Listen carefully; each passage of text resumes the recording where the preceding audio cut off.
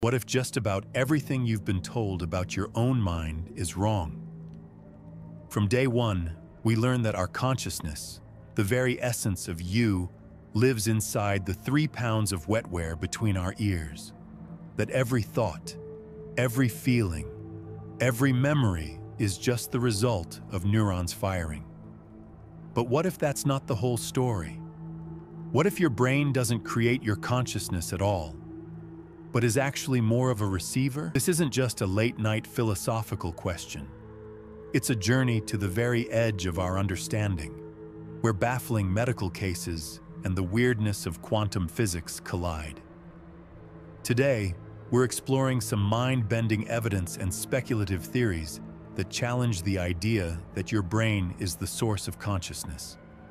What you're about to hear might just change how you think about who or what you really are. If observation is baked into the fundamental nature of the universe, what does that say about the consciousness doing the observing? Is it just a glitch in a biological machine, or something far more fundamental?